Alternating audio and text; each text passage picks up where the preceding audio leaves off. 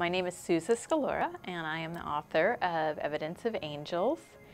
And it is a book of photographs of angels written by myself and Francesca Leah Block.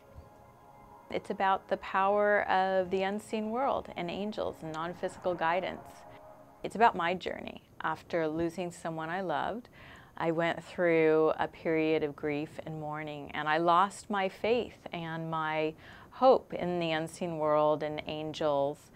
And I was in a very dark time, and it took me quite a bit of time to get back to the place of feeling that I had guidance and I had angels that were there to assist me and support me.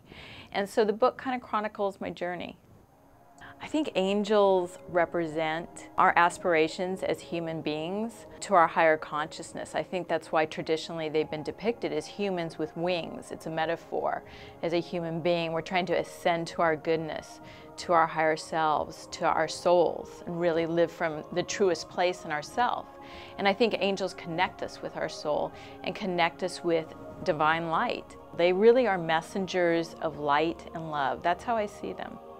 Photography is the best way that I can communicate my vision to people. I've been a photographer for 20 years, and I think there's something about photography that's so real to people. That's one of the reasons I titled it Evidence of Angels. I feel that people, especially in this day and age, in our modern times, are always looking for evidence of something.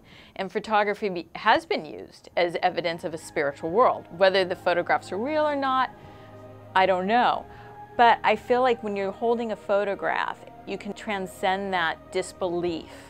And it's really about trying to take the reader into that place where, wow, maybe angels do exist. Maybe there's an angel sitting right over my shoulder.